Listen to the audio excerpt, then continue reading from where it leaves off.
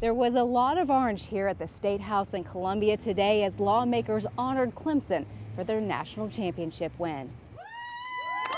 The sign says it all, commemorating all that was accomplished by the Clemson football team.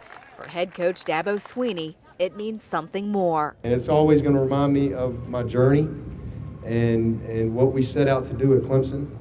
And a reminder again that you can do anything that you set your heart to do. The signs will be posted at the entrances into the state and, of course, around Clemson. We don't have anything to signify Clemson when you come into Clemson, and now it's great to have that. Just growing up in the state of South Carolina, just being able to go and see that as you come in the state and whatnot, it's a cool experience and something that I'll be able to tell my kids about. It was Clemson Day at the State House.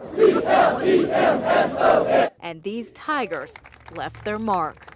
The sign will also be unveiled in Clemson on Friday along Highway 76 just before you get onto campus. Mandy Gaither, WYFF News 4 in Columbia.